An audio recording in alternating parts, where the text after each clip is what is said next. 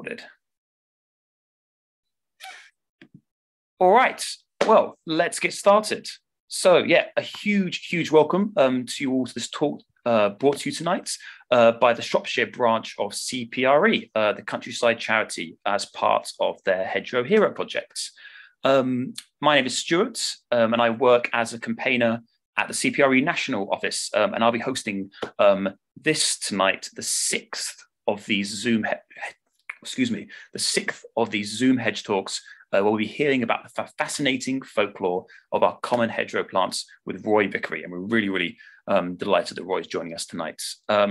Roy ran two fascinating plant folklore walks last July in Shropshire in person. He is a collector of plant folklore, plant names, herbal uses, sayings, legends, and plants that were used to foretell the future. And Roy has written extensively on the plant folklore, and his website, Plant Lore, is well worth a look. Before that, just some quick housekeeping. Just so you know, please do check out CPRE Shropshire's website. I will just pop a link to that into the chat right now. If I can just give me one moment. Pop, there it is. And that you can find a huge amount of valuable resources on hedgerows and how and why we should be protecting them. There are also three more talks in this present series still available to book, covering hedges, trees, and the planning system as well, and including the field names of Shropshire and woodland and biodiversity. And these can be booked on the website. So if you just go to that link, you'll be able to see them and sign up.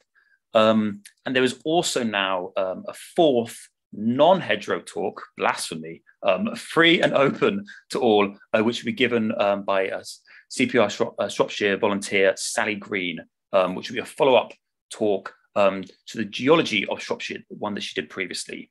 This one will be taking place on the 30th of March, and she'll be talking about the Ice Age in Shropshire. So it sounds really fascinating and definitely not to be missed. And you can also sign up on the website as that as well. But to get early notes of this talk, you can also sign up for our mailing list on our website. Again, you're able to find that through that link, or email Sarah Jameson, whose address will be put in the chat. And just one other thing to mention, we are still seeking people to help us plant new hedges, especially on the following dates, on the 22nd of January, the 12th of February, and the 26th of February. These sites are all in South Shropshire.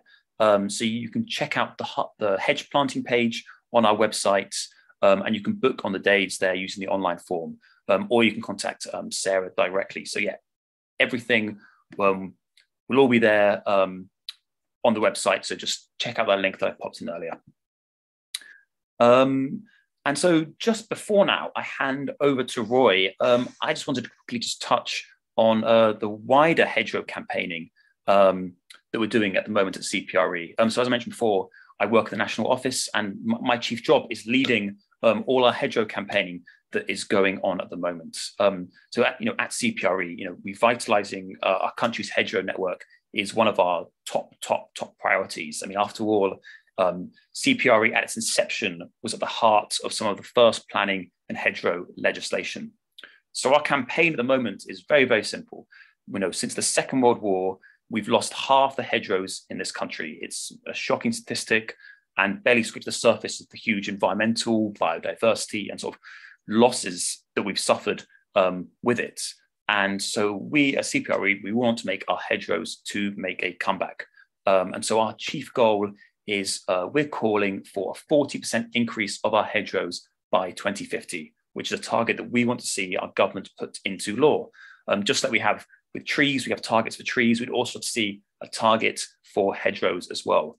And that goal, that number, that's echoed by the Independent Climate Change Committee, who see hedgerows as critical for protecting our countryside and our country as a whole from climate change and the threat that it poses.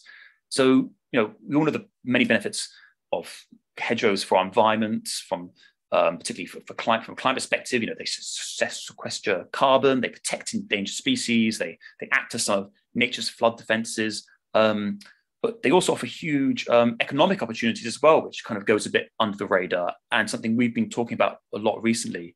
So in August of last year, we launched our hedge fund report in Parliament, which George Eustace, the Secretary of State for the Environment, came along to and delivered the keynote speech. And the report found that, amongst other things, that boosting our hedgerows by 40% would create as many as 25,000 jobs in hedge laying and maintenance, so a huge economic benefit there. And that for every £1 invested in hedgerows, as much as £3.92 can be generated for the wider economy. So basically, in short, hedgerows pay for themselves. And so it just makes sense to embrace that target and to just plant as many hedgerows as we can, really kind of claw back what we lost over the last 70 years since the Second World War. And so in the month since that launch, we've been cranking up our campaign to get our government to act. We've got now 50 MPs signed up as Hedgerow Heroes to champion the hedgerows in Parliament. And we've also been working with across the network as well to plant hedgerows as one CPRE as well. And we're already kind of seeing the dividends of this work. I mean, just last week, George Eustace declared at the Oxford Farming Conference that hedgerows are probably the single most important ecological building block that we have in the farm landscape. So really, I think it's becoming increasingly known about the benefits that hedgerows are providing us, and we're going to try to make that call as loud and as wide as possible and get as many people on board so that we can see that target happen in law and really revitalise our hedgerow network all over the country. But of course, there's still so much to do. Got a lot of big plans this year, and it's wonderful to be with you all today as we work towards making this year the year of the comeback year for our hedgerows. But that is enough from me. Without further ado, I have the great pleasure in handing over to Roy Vickery, who will be talking about the plant folklore of our common hedgerow plants. So over to you, Roy.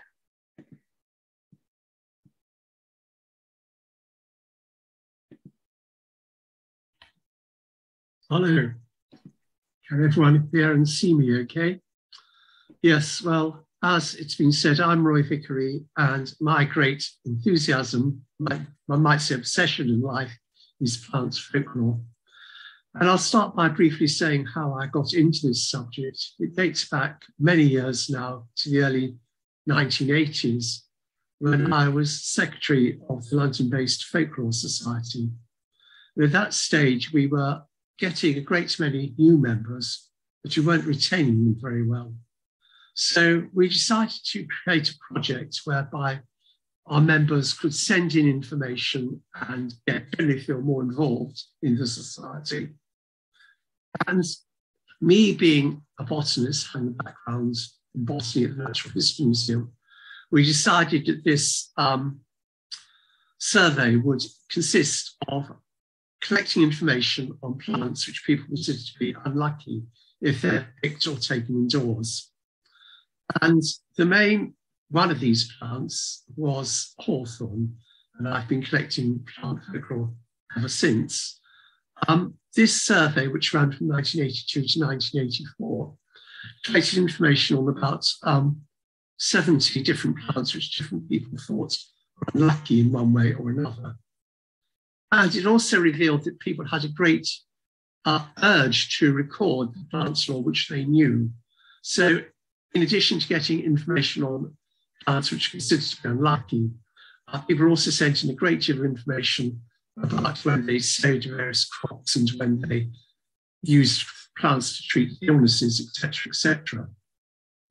So the main plant which was considered to be unlucky when people took indoors was hawthorn. Flowering hawthorn was considered very unlucky if you took it indoors. Obviously, most hawthorns are not flowering this time of year, but there's a twig with a fruit on it, a haw on it. And we collected some nice stories about that. In one case, an unpopular school teacher in Surrey brought hawthorn blossom indoors and decorated her schoolroom with it. And that evening, she fell downstairs and broke her leg. Another story collected at the same time was of an aunt who brought hawthorn indoors, decorated her house with it, and that evening, her ceiling collapsed, ruining her favourite tea set. And I think, if nothing else, this shows how superstition keeps going, You only need a coincidence, then suddenly people think, oh, there's something in it after all. We won't bring hawthorn indoors. And there have been various explanations of why hawthorn shouldn't be taken indoors. One was it was associated with the Virgin Mary. And if you were taking it indoors, then you were suspected of being a Catholic, and you might be persecuted. But in fact, the association of the Virgin Mary with the month of May, and consequently May blossom, May hawthorn, dates back to the 19th century. So this really happened after the major persecutions of the Catholics was over. So I don't think that means much. Another idea was that hawthorn made Christ crown of thorns, but hawthorn, as we get in the British Isles, does not grow in the Middle East. So that's important as well. I think the real reason is that hawthorn flowers, at a certain stage in their development, smell of decaying flesh. And although today we may not be aware of the smell of decaying flesh, obviously in earlier times, before people had refrigerators, they were well aware of what decaying flesh, meat going off, smelt like. And also, of course, they kept corpses indoors for up to a week to make sure whoever was dead was truly dead and they weren't going to be buried alive. So I think that is why hawthorn was considered to be unlucky when it was taken indoors. And the other thing which about hawthorn is that people did collect and eat the young leaves, and this was known as bread and cheese. Of course, it tasted nothing like bread and cheese, but I think it just got its name because that was the farm worker's traditional snack he took with him to the fields when he was doing his work. And I got one very nice story about this from a woman who grew up in Lancashire during the Second World War. And that was a time when food in general was scarce. And her friend was the daughter of the local baker. So occasionally she got sort of spare biscuits and things passed away. So it was a good friend to have. And then one day, this girl said to her friend, I know where we can get bread and cheese. So they got on their bike and cycled away. And then they eventually ended up at a hawthorn hedge. And this was the bread and cheese. And the woman who told me the story was so disappointed that she never again really regained her friendship with the baker's daughter. Another thing about hawthorn is that in the continent, particularly in France, it is used to treat heart conditions. And I have got several records of old farm people or old countrymen who were going around, walking around, they would chew a hawthorn twig as it went round. And there's no reason why they should have chosen a hawthorn twig, but I do wonder whether this was sort of self-medication. Were they actually medicating themselves to prevent heart conditions? So that's hawthorn. And incidentally, more recently, I did do a smaller survey on lucky plants which people thought were unlucky for one reason or another. And hawthorn is still at the top, followed by lilac, two strongly scented plants. So that is where the current situation is. People still remember these things as being unlucky, and the proportion of one to the other hasn't changed over the years.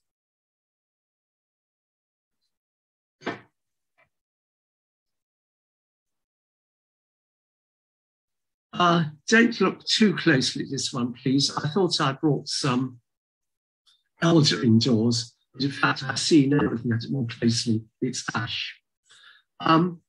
Elder was another thing which people considered to be unlucky. If you took it indoors, the flowers indoors, then various misfortunes would happen to you.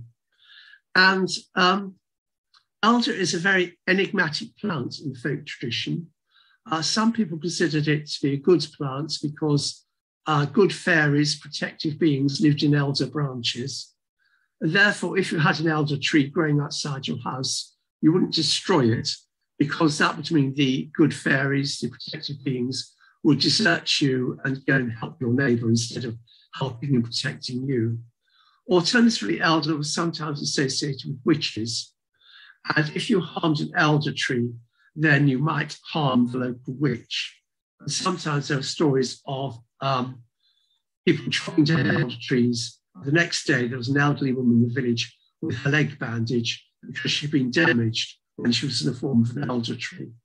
So you wouldn't destroy an elder tree because you didn't want to upset the good beings, and you didn't want to upset the bad beings either.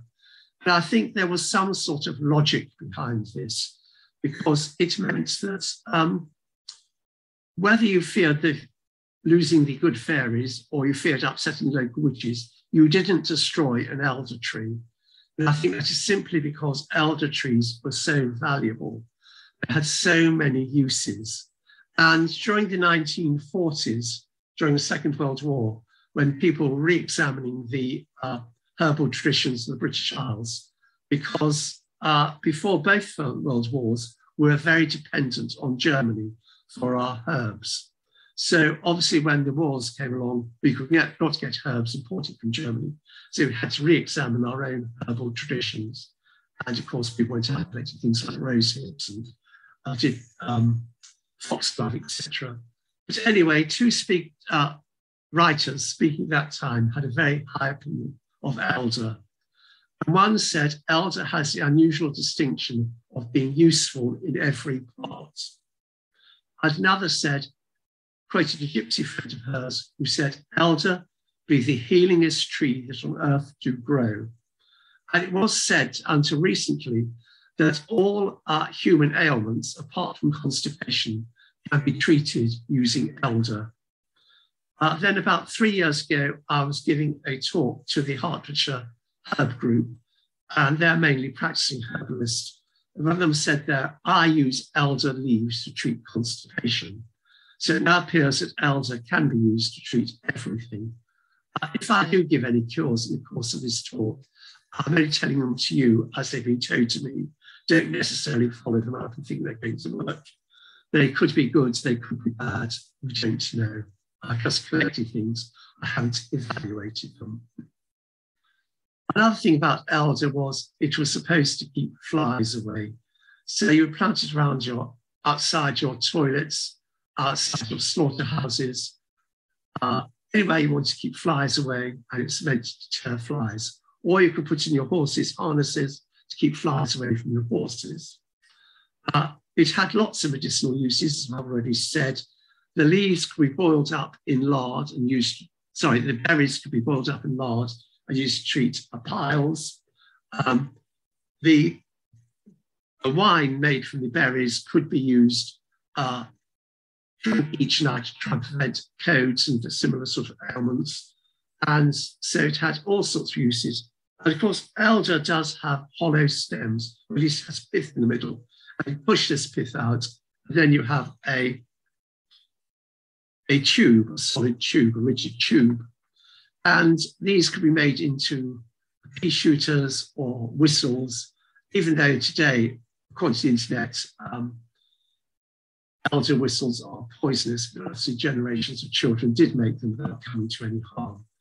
And there is one record from Ireland where if you were going on a long journey, so if you take anything with you, which was of value, you would get an elder trunk, push the pith out and fill it with molten lead. And then when the lead solidified, you'll take this with you.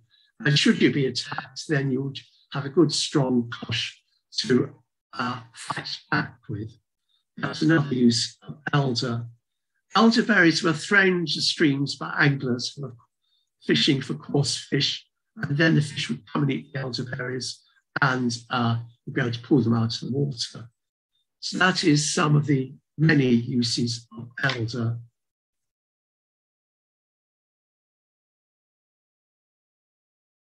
Well, as I said, when I was talking about elder earlier, I was really demonstrating it by showing you ash. This is ash with its black mitre-shaped buds. Ash had various uses. If you had earache, you would get an ash twig, hold it over a flame, and then the sap would bubble out at the end. You collect this on cotton wool, and you put the cotton wool in your ear, and this was supposed to cure earache. Ashen faggots were burnt at around Christmas time, particularly on Old Christmas Eve in Devon and Somerset and Dorset. And the idea was you got a bundle of big ash twigs, tied them up, usually using brambles to tie them round, and then you would burn them on the fire. And you had several of these bramble brands around the faggots, and as each one of these broke, you had a drink.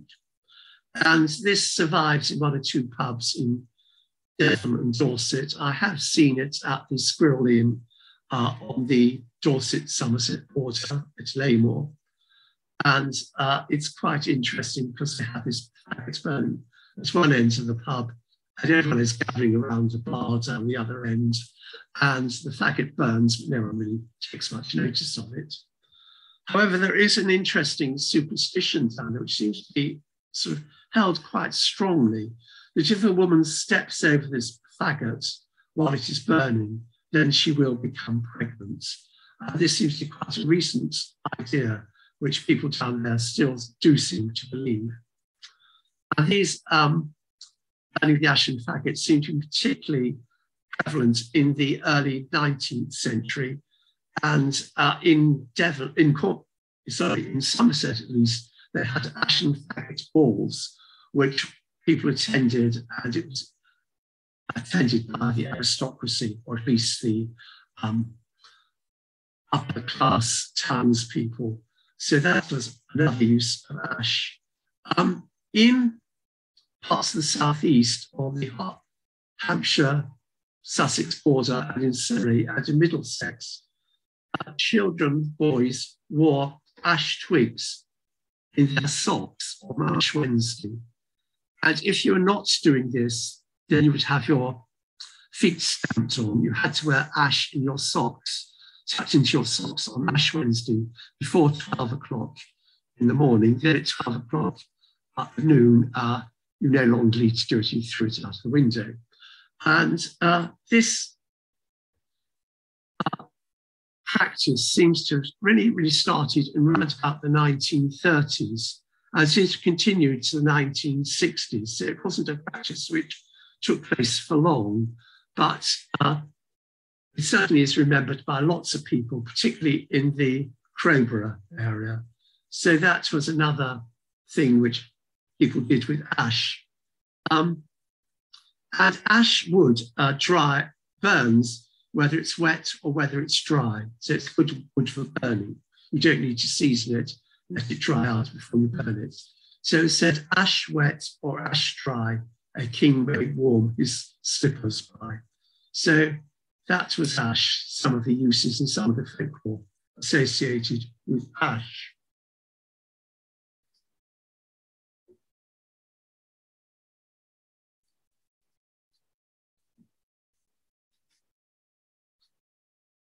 Here we have ivy, a plant which I think everyone knows.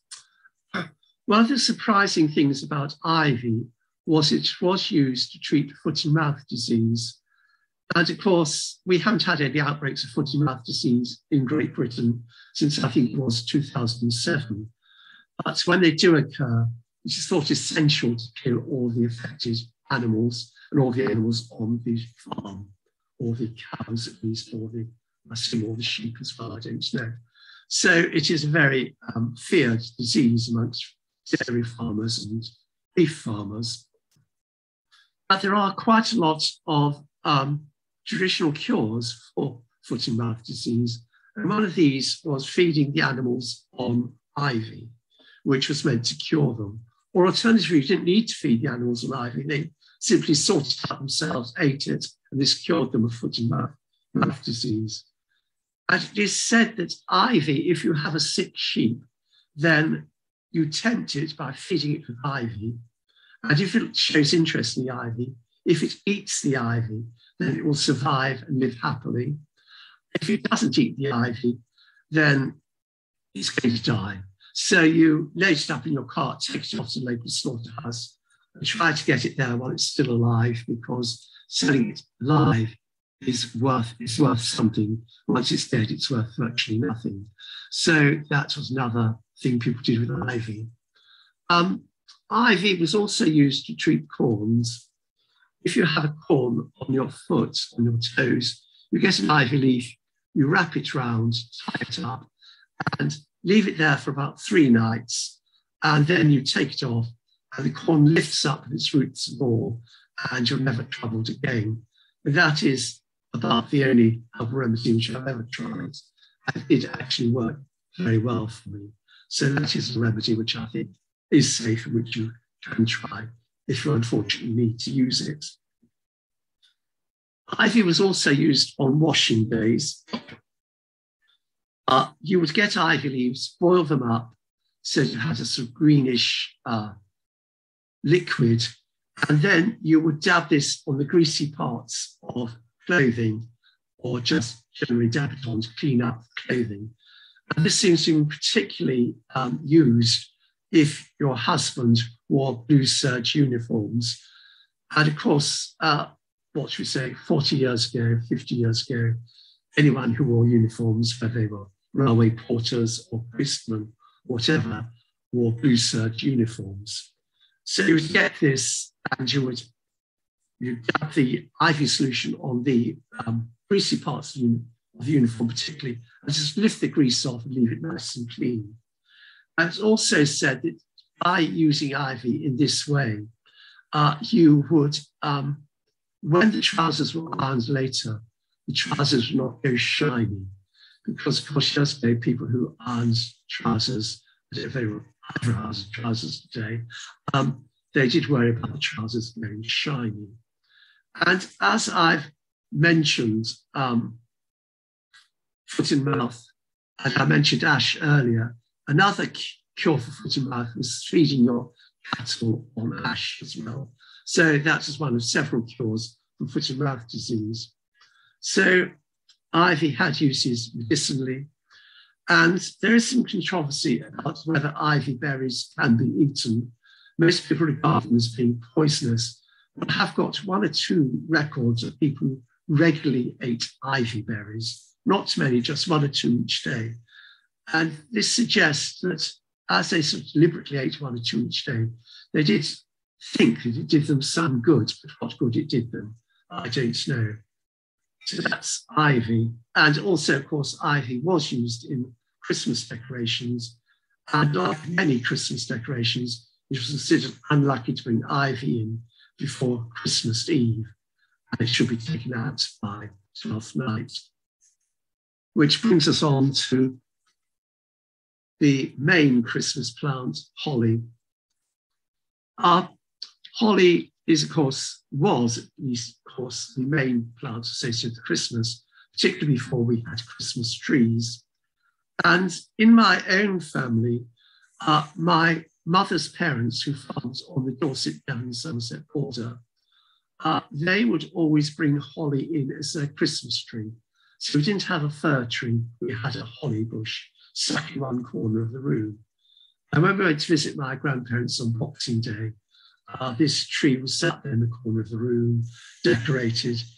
And one of the strange things was that the children were entertained on Christmas, on Boxing Day afternoon, by being given balloons. And you can imagine what happens, the combination of children with balloons and a big holly tree bush put in one corner of the room.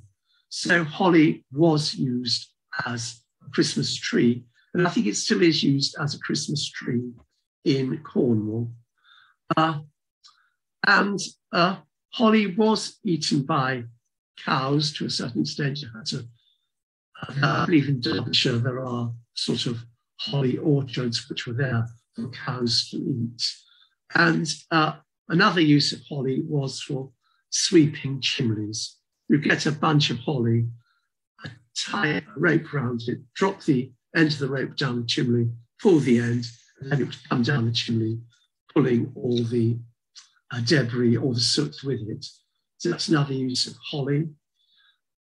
Holly could be used to treat chilblains, which fortunately not so many people get today, but was a common winter ailment or discomfort every year when I was a child. And you could cure your chilblains by beating them with holly until they bled. And this is meant to get your circulation going and cure your chilblains. I never tried that. And I don't actually know anyone who has tried it, but that's what people said. So that's holly.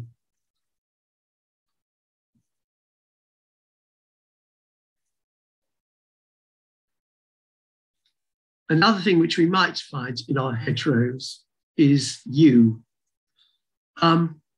Yew is poisonous in most plant parts, but the arils, the pink bits, the reddish pink bits around the seeds can be eaten. They were widely eaten by children who appreciated them a lot. Because when we think back, nowadays we're all addicted to sugar, and so much of our food is sweet. But if you go back to before sugar became abundant, then children were rather short of sweet things to eat. So to get these yew arils and eat them, and they do taste quite pleasantly sweet. You have to avoid eating seeds because seeds are poisonous, like the rest of the tree. And these were widely eaten by children, and they're known as such names as red snot or snotty cobs, because if you do try to eat them, they have got a very viscous texture, and they stick to your hands and stick to everything else they touch. So people did eat yew arils, and I have been told that you can make jam from these yew arils, but I have no idea how you do it. I've never found a recipe, and I have no idea how you extract the seeds and prevent seeds, the poison of the seeds seeping into your jam. As everyone knows, yew is associated with churchyards, and there's all sorts of explanations for this. One explanation is that it was planted there because it was poisonous, and therefore farmers would not allow their cattle to get into the churchyard because they didn't want to eat the poisonous yew. Another explanation was that it was put there, said people could make longbows from it, but that doesn't seem to work. It's said that British yews are not good for longbows. And then, of course, there's lots of nonsense written about yew being a sacred tree. Sacred to the Jew is sacred to more or less any primitive religious group you can name. And that's why it was recurred in churchyards. It was said that it was the often the yew was there first, and that sanctified the area, and then the church was built beside the yew. But I think there's absolutely no real truth in that. And it's very difficult to date the age of a yew because they go hollow inside. So you can't take a core and count the rings or anything like that, or do dendrochronology of the centre, because the centre has invariably rotted away. So you can measure the perimeter and then sort of try to calculate. I don't think this is accurate.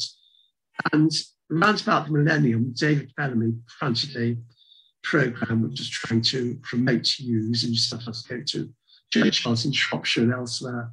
You see this certificate that David Bellamy has certified that that yew was X thousand years old.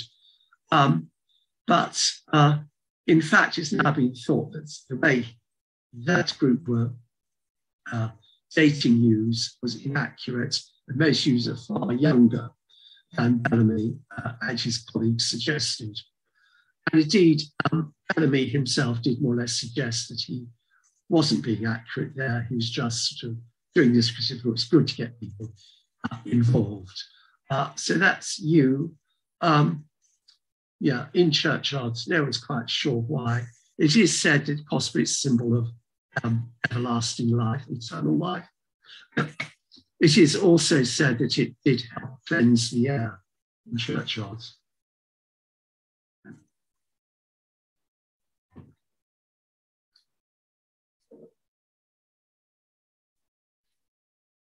This odd object is the root of white brownie, Bryonia dioica, which is an interesting plant because it is the only native member, only only member of the cucumber family, the Cucurbitaceae, which is native to Great Britain. So it has this large woody root, rather like a distorted parsnip. This root here is very old. It was collected about 40, 45 years ago. So it's really shriveled completely now. And then it produces these shoots cut at the top, which grow very rapidly and spread through hedgerows, wherever else they can spread. I did introduce one to my tiny garden in London some years ago, and it's a great mistake because it now swamps everything. Anyway, from the folklore point of view, these are the things which were often considered to be mandrakes in the British Isles, because we don't have mandrakes in the British Isles apart from one or two botanical gardens. They're quite hardy, but they're not native to Britain, and you don't often see them cultivated either. So these things look rather like mandrakes, and they were usually, if someone shows you a mandrake and it originated in the British Isles, it is a white brownie root. And one thing they would do to try and make these things look rather more human was they would bore a hole in here and then put wheat seed or some other cereal seeds in there, let them germinate, and then dry off. So it looked as though the head up here was producing pear. And in East Anglia, they would collect these roots, and then in the local pubs each year, they'd have a competition to see who had the best mandrake, the mandrake which most resembled a man in shape. And I think they also had similar competitions for women drakes, which were these things, but they wanted to look like a woman, shaped like a woman rather than a man. And these mandrake roots, when they were dried, presumably not dried for 40 years, they were used for conditioning horses. The people would keep a mandrake root hung up in their stables, and then they would scrape bits off and add it to the horse's food, and this would keep the horse in good condition. So that is white brownie, also known as English mandrake.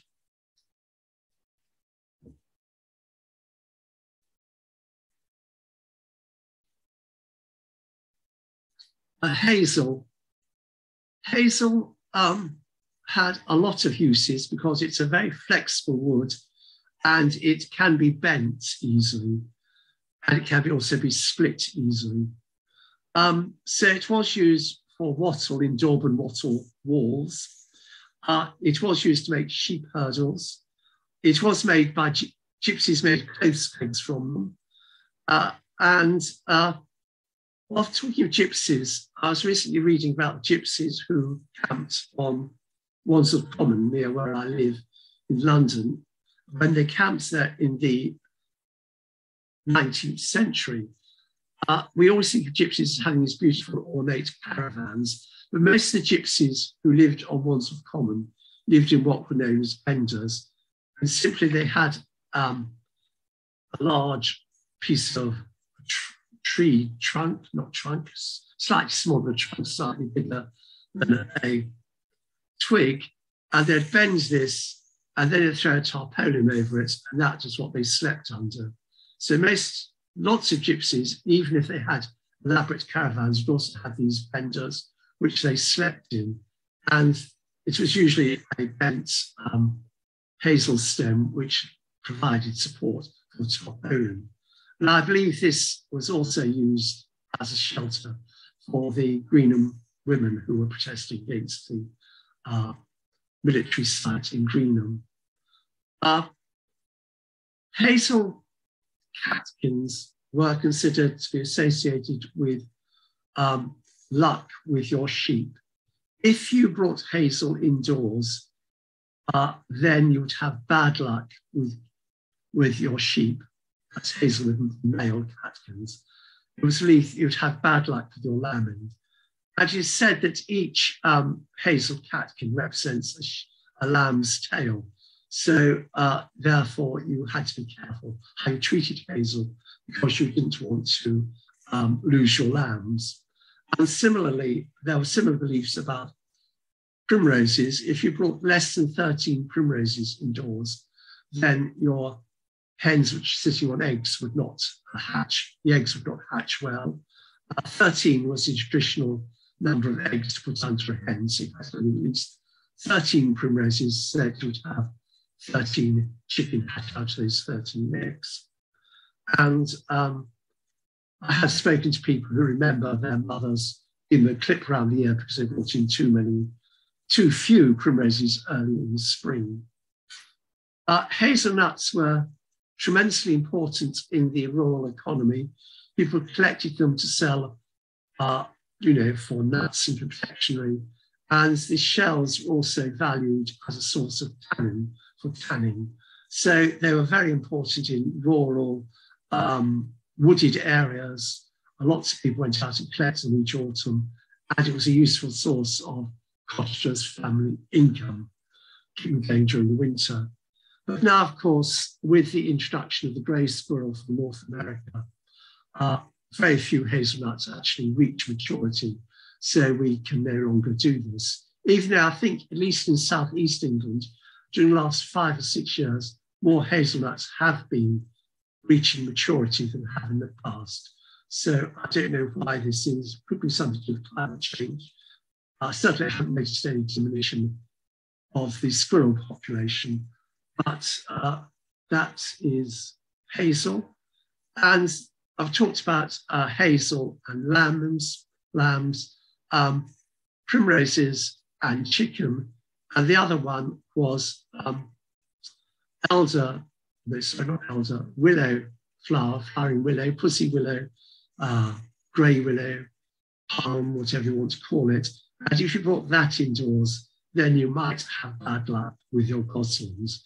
The idea being that each yellow male flower which somewhat resembled a young gosling. So that's hazel, also willow and primroses in passing.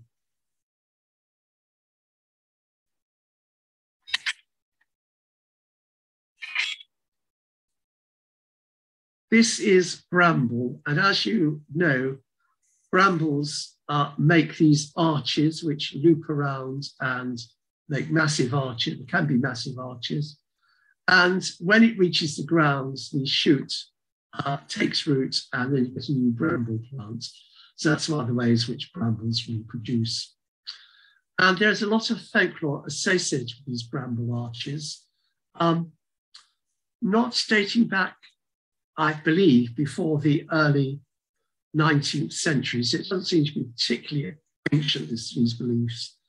But if you crawled under one of these bramble arches, you placed a child underneath it, then this would cure all sorts of ailments. Usually it was whooping cough. On the English-Welsh border, if you crawled under one of these bramble arches 7 times for 7 mornings at sunrise, then you would be cured of your whooping cough. And I think what happened here was sometimes it worked, sometimes whooping cough was just going anyway. Other times it didn't work. And then you could usually sort of think about it, think, well, actually, on Tuesday morning, we were a bit late, but had we got in time, no doubt everything would have gone well and the child would have been cured. But in Cornwall, you could crawl through a bramble arch to treat blackheads. And elsewhere, you could crawl through a bramble arch to treat hernias and rickets. So it was used to treat a wide range of ailments. And in Ireland, there are 2 records in the 1930s of people crawling through bramble arches, and then they got good luck playing cards.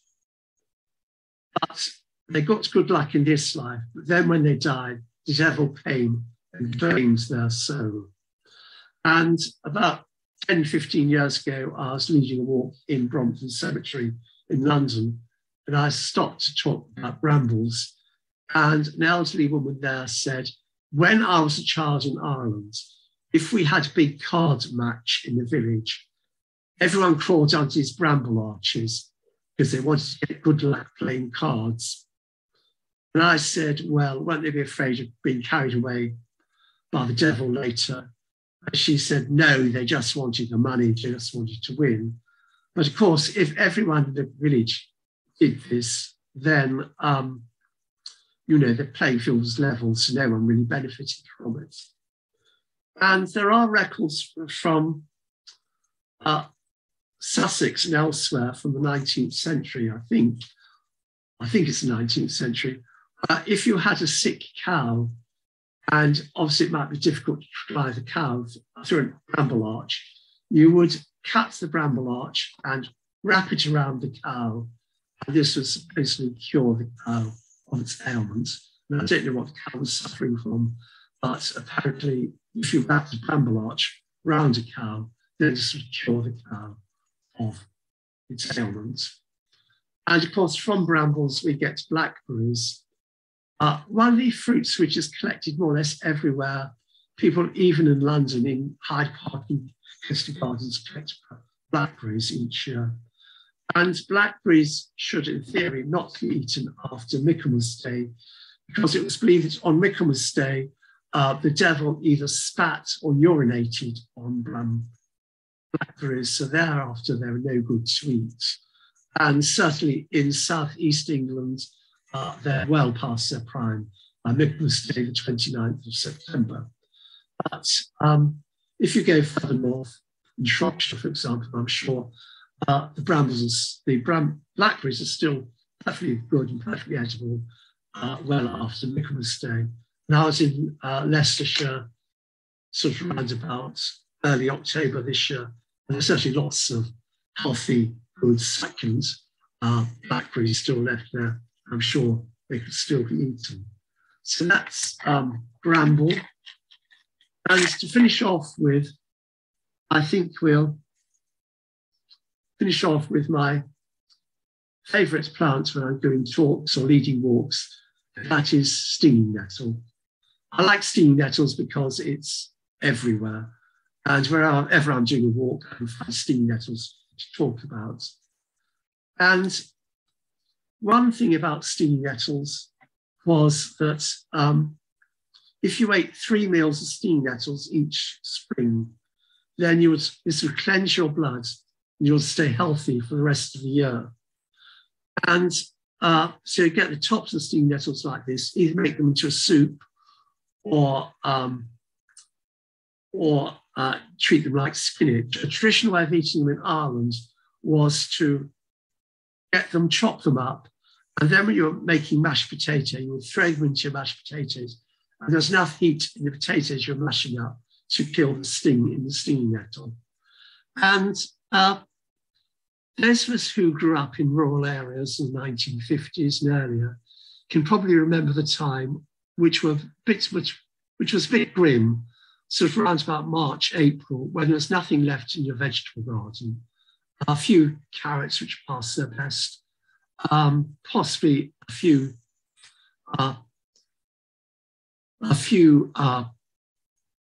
root crops would also pass their best. My father didn't like onions, so he didn't have onions. So no doubt, if you went out at that time of year, around about Easter time, and had 3 meals of nettles, this would add trace minerals and vitamins and things to your diet and would make you feel better, even if it didn't actually cleanse your blood. There are records in Scotland in the early 19th century of people on the big estates there growing nettles under glass, so they had an early spring vegetable. So nettles were valued as food. They're also fed to young turkeys, because before antibiotics were discovered, young turkeys would suddenly sicken and die. So you get young nettles, chop them up and add them to your turkey food. This would keep your turkeys healthy. And this was certainly done in Ireland, it was done in England. And I have a friend who lived in North Italy, and who's a bit older than me, and he remembers doing this to feed his parents' turkeys when he was a child. So it seems to be a widespread idea that you fed nettles to turkeys to keep them healthy. The most widespread use of nettles in keeping people healthy today is used to treat rheumatism. And if you have rheumatism, you would beat yourself with nettles or get someone to beat you with nettles, and this would presume would cure your rheumatism. And I got a very nice story sent to me about 10 years ago, probably longer ago, from a woman who was a district nurse, a midwife in the Lake District. And there was a man in the village who could not do his milking. And his wife had to do milking every morning because he could not get up because he had this terrible pain in his back. So his wife went to the local herbalist and said, what can I do to treat my husband's back? And the herbalist said, you get a bunch of nettles, a bunch of thyme, and a bunch of clock leaves, tie them together and beat your husband's back with it. And surprisingly enough, the husband agreed to this. She was lying on the bed with his back exposed, and his wife started beating away. And possibly she got carried away or something with her frustration. But according to the woman who wrote to me, some of the nettles fell on the farmer's private parts, fell on his private parts. He leapt out of bed screaming, shouting, cursing his wife, and cursing the local herbalist, and he did the milking forevermore. So it did work. Another use of nettles was to get fibres from them. Fibres from nettles are very hard to extract. So it's a good, strong, long fibre, but difficult to extract. So most things which are described as nettle fibres, made of nettle fibres, in fact, are mainly made of flax, with possibly a few strands of nettle fibre mixed in. And nettles are good against allergies. Some years ago, I was speaking to a woman who had a pet cat and she was allergic to cats, but she found if she drank a mug of nettle tea each morning, then she would happily live with the cat. So I think that's given you some idea of the folklore and uses of plants which occur in hedgerows. But I think it also gives you some idea of how people viewed hedgerows years ago. They were a resource. You walked along and you looked at things and thought, how can I use that? I'll burn it, I'll use a sweeping chimney, I can cure my chilblains with it, I can find games for my children or whatever. So if we go back, say, to around about the 1920s, when more people lived in rural areas and they needed these things of necessity, I think they saw their hedgerows very differently than we did today. So that's all I have to say in my formal talk.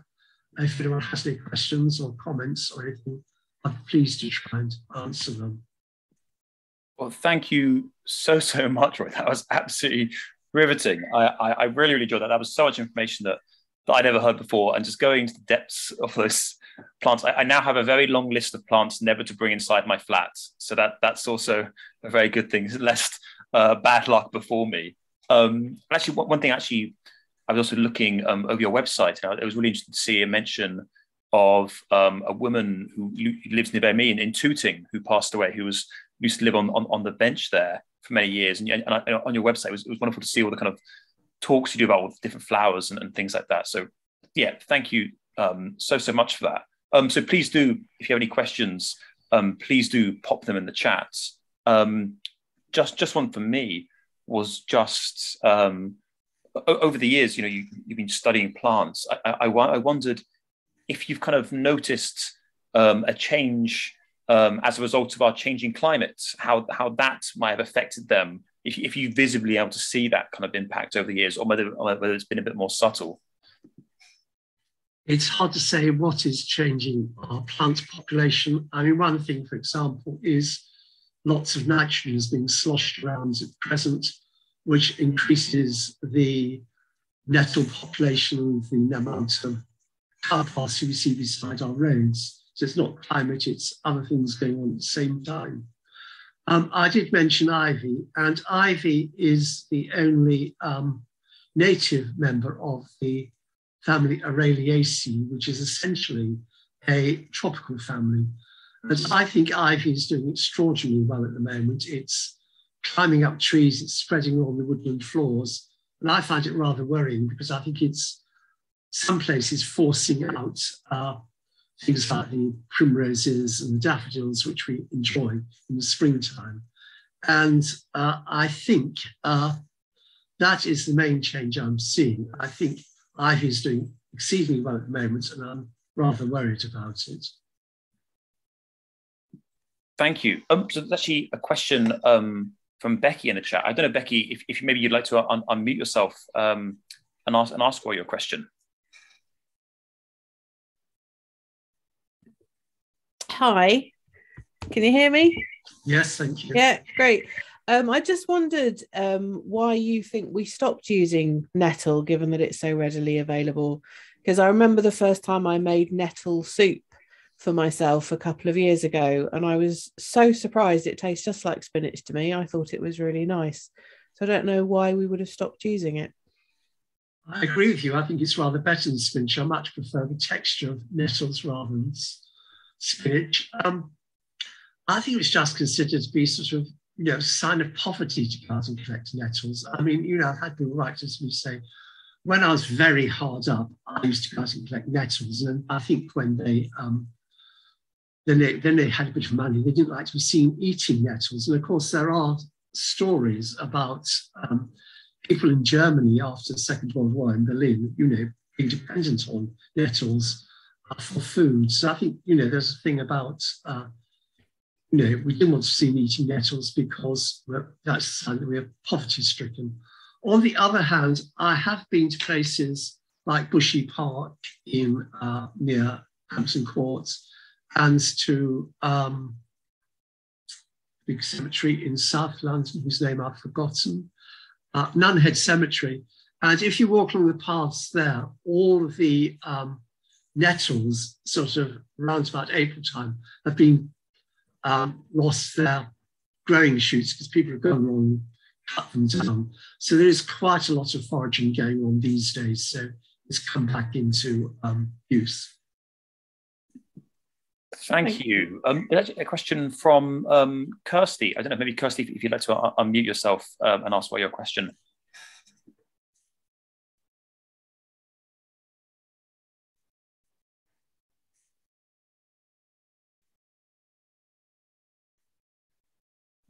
And if not, I can ask the question.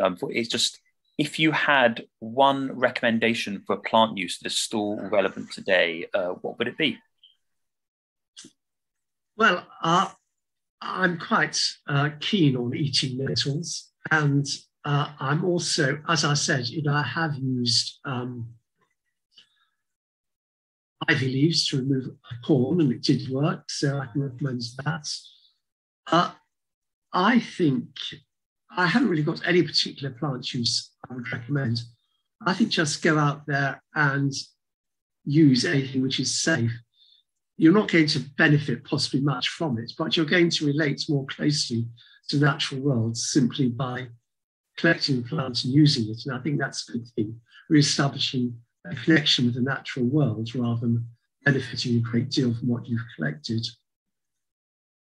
Could I comment on Mark Norman's question, please? Absolutely. Yeah, I'm interested in Sting Nettle Day, the calendar custom in Devon, because I did collect quite a lot of this information on this some years ago. Sting Nettle Day was the 2nd of May. The 1st of May was Ducking Day, when people threw water or squirted water over each other. The 2nd of May was Sting Nettle Day. And the 3rd of May was Petticoat Day, when boys tried to chase girls and see their petticoats. And this custom was interesting because it took place in the Torbay area of Devon. It also took place in part of the Norfolk coast as well. So it had a disjunct distribution. And here again, I think, like the weighing of ash on Ash Wednesday, it didn't exist for a long period. It seems to have started sometime sort of early-ish in the 20th century, and it died out just before or during the Second World War. If Mark has any later records, I'm very pleased to learn of them. Thank you.